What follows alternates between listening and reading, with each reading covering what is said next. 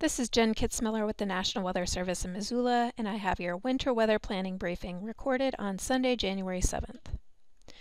So we have an active weather week ahead of us, particularly in terms of winter weather, but I'm going to be focusing in on a few key time frames, which includes Monday night through Tuesday night, then again Wednesday afternoon through Thursday night, and finally Friday into the weekend. Now, some of the key points for Monday night through Tuesday night, I have pictured here the 48-hour snowfall totals ending Wednesday morning.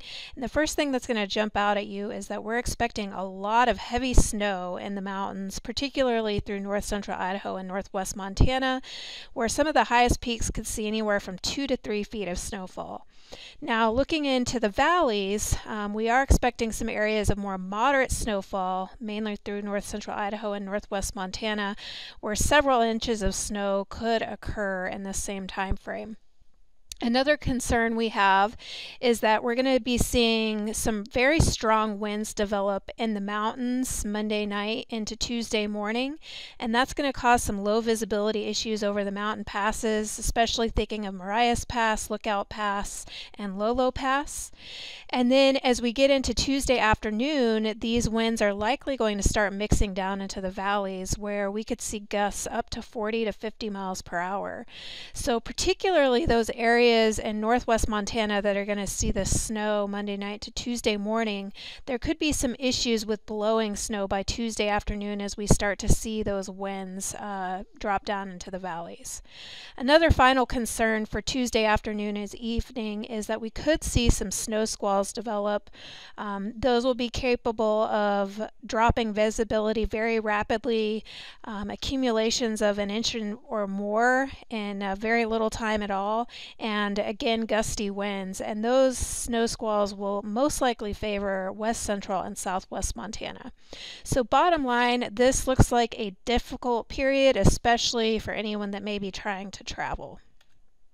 Now, as we get into the Wednesday evening into Thursday time frame, there's high confidence in an Arctic air mass, an Arctic cold front, sagging out of Canada and crossing into western Montana and north central Idaho. This graphic shows you the timing of when that front will likely move through the region, and some things that will occur as this front moves through is we'll see a rapid temperature drop, we'll see strong northeast winds, and so with that there will likely be some blowing snow, especially across northwest Montana, where we're expecting most the snowfall over the next few days. So bottom line, this time frame could be particularly hazardous for travel due to blowing and drifting snow, slick roads, and low visibilities. As we move into this weekend, as I mentioned, we have high confidence that we're going to be going to much colder temperatures, and in fact it's about a 90% chance that we're going to see the coldest temperatures of the winter so far. The graphic on the left here is showing the probability of us reaching 0 degrees or colder, and you'll see across western Montana it's 70 to 90% chance, and about a 50 to 60% chance in north central Idaho. There are still some models out there showing some extreme cold of 20 to maybe even 30 below zero by Saturday morning. Right now that's sitting at about a 30 to 40% chance, especially those colder temperatures are more like a 30% chance, but it's still potential as we head in towards the Saturday morning time frame. So here's the weather threat matrix highlighting that Tuesday period with snow, wind, and snow squalls, and then the Arctic cold front transitioning Wednesday into Thursday. These are the time frames that it's going to be most difficult for any travel. One other thing I'll point out as we get into Friday, we still have moderate impacts highlighted. That's for a combination of the very cold temperatures, and also ahead of that Arctic air, there could continue to be some moisture riding up and over that Arctic boundary that produces some moderate snowfall through parts of north central Idaho.